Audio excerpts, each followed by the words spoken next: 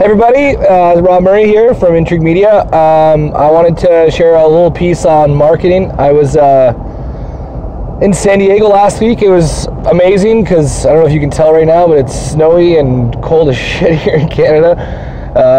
And I was at a conference by Digital Marketer called the Traffic and Conversion Summit. If you're in business, if you're marketing your stuff, I'd highly recommend going. Next year it's in February. If you just Google Traffic and Conversion Summit, you'll find the info. So the kind of moral of the story for today, I had a bunch of takeaways, 5 or 6 big strategic takeaways and, maybe 50 plus tactical takeaways. I'm going to spend the next, 3 months, 4 months, implementing each of these items. And so it gave me something to do, which is really good. But I wanted to share with you guys kind of one of the big strategic takeaways. That was a bit of an eye-opener for us, for me specifically. And it's all around the message you're putting out there.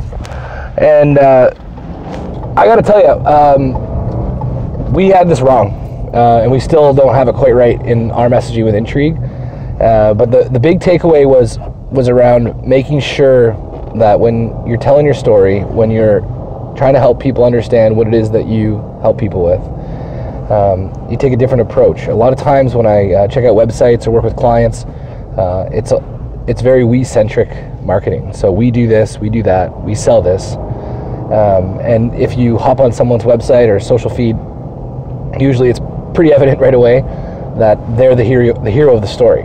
Now, what I mean by that is if you were to consider, let's just say Batman as an example, and if you're telling that story and you're Batman, it means you're the hero of the story. And people don't really care about, I don't know, you or me when they're trying to figure out what they're trying to do. They care about them. And so the whole idea was to flip the narrative to make your clients or your customers the Batman of the story and make yourself the Alfred, the guide, someone there to help them get from where they are to where they want to go. And that's just conceptually the idea. So, stop being Batman in your story, because if you're Batman, that means your clients are Robin and no one wants to wear green tights. So the idea is to flip it around. And the big takeaway in terms of how to tactically implement this is to consider the before state and the after state of a customer or client in terms of when they work with you. So if you just consider what problems people have and how do they feel about that before they work with you, and then what problems have you solved and how do people feel about it after they work with you.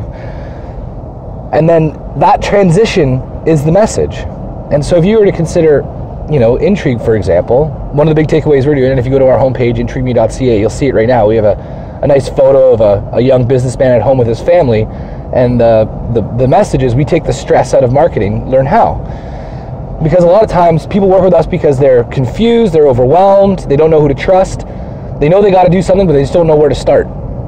And so they're kind of, doing their thing, they're successful, but they've got this frustration or anxiety around becoming either irrelevant or missing out on, potential customers, and they just don't know how to get started when it comes to, online marketing, a good website, using social properly, email marketing, and people might say it's declining and dead, but it's not. It still converts. It's amazing as long as you're doing things relevantly.